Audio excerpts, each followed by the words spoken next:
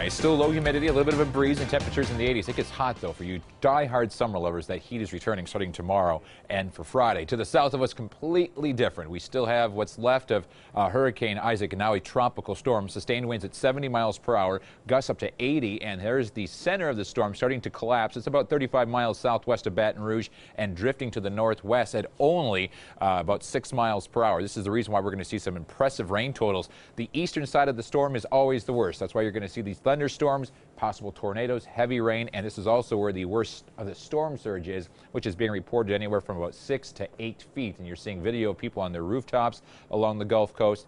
That's about the size of a first story, so you're going to have to get on the roof to get away from the water. The storm surge is the deadly part of these storms as it makes its way on shore.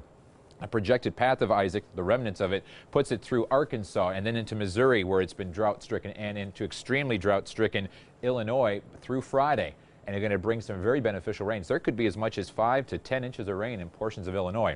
It's going to cause flooding, and it's not going to help the crops. It's just way too late. As of now, it looks to be traveling just to the south of us. We could get nicked with a few scattered showers Saturday into Saturday night, but the heavy rains will stay to the south. Before that happens, though, it's going to get hot around here, and the heat was on today to the west of us, mid-90s, even 100 degrees in Bismarck, North Dakota. We were comfortable 81. It was also 81 in Waukesha.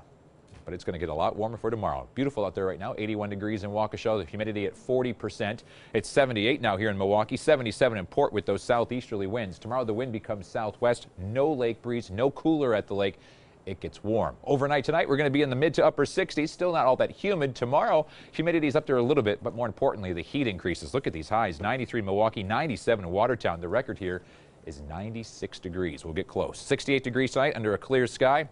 Tomorrow, 93, sunny, hot, and windy. Those winds gusting up to around 30 miles per hour. Then for tomorrow afternoon, or I should say for Friday, back into the upper 80s to around 90 degrees, and then cooler by the weekend with scattered showers from the remnants of Isaac. We'll be back after this.